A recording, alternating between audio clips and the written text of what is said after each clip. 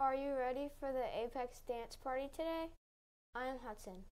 I hope you have a blast jamming with your friends. I am Jaden. Welcome to VillageTV.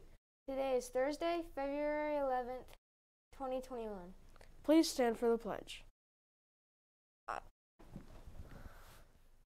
I pledge allegiance to the flag of the United States of America and to the republic for which it stands, one nation, under God, indivisible, with liberty and justice for all. Honor the Texas flag. I pledge allegiance to thee, Texas, one state under God, one and indivisible. Please be seated for a moment of silence.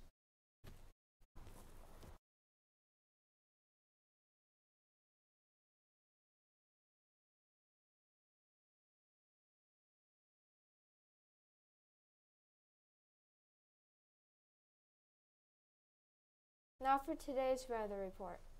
Today there will be thunderstorms. The low temperature is 32 degrees Fahrenheit. The high will be 43 degrees Fahrenheit. Today's lunch menu: mozzarella-filled breadsticks, cheesy chicken flour tacos, fresh fruits and veggies. Today's special area schedule: blue and purple go to PE, red goes to library, orange goes to art, green goes to music. Today's announcements: several UIL teams meet today. Oral reading team meets in Mrs. Glenn's room after school. Spelling team meets in Ms. Decker's room at lunch. This is our last day of Apex. Let's get excited for our dance party at 2:15 today. It's Black History Month. Student Council is sponsoring a show and tell to honor African Americans.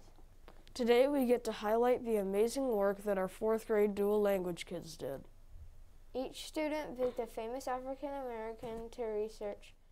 They wrote a timeline and biography in English and an acrostic poem in Spanish. Very impressive.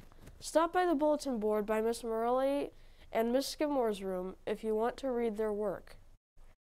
Remember, we have a long weekend coming up.